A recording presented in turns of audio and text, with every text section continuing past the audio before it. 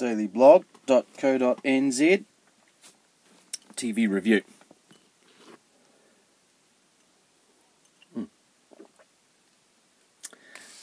Telecom.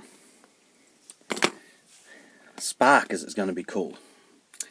Going to launch internet television, what they call Show Me TV.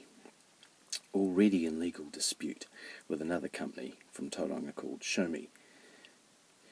Never mind, whatever it's going to be called, Telecom under Spark. You wonder why they didn't do this when they split the company, so-called, between the Lions Company Chorus and Telecom. So now they're going to spend $20 million trying to rebrand. They're also going to spend $20 million on content for this, what they call internet television. Not happy with that. It's not really television. It's got to be live to be TV. If it's not, it's just this, isn't it? It's just a video.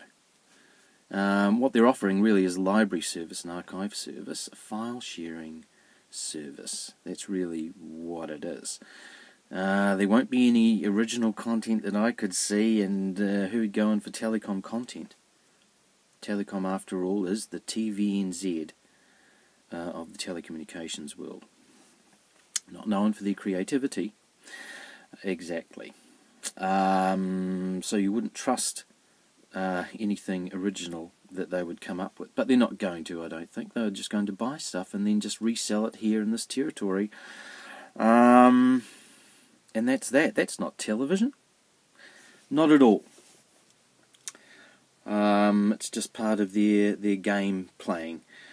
I think it will fail because it is Telecom, and people won't forget that. Second issue for the TV review is New Zealand on Air. Just looking through the various monies being allocated. Riverstone Mysteries, 6 episodes, $4.2 million, blah, blah, blah. A lot of money being dished out. But I can't find anywhere satire, political satire, because it's election year, and we look forward to that sort of stuff. John Gadsby and, McFarlane Gadsby, and all of those guys from the old days, from the 1980s. It wasn't just the high point, it was like the end point. And then it stopped. I can't remember anything in the last 10, 15 years, apart from when McFarlane Gadsby came back and did another series.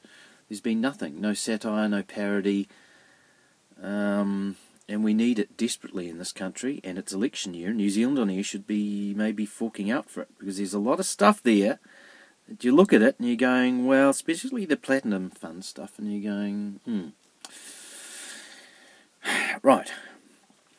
So, before this upload cost another $1 billion thanks to Telecom and their data caps and their price gouging and everything, that's that.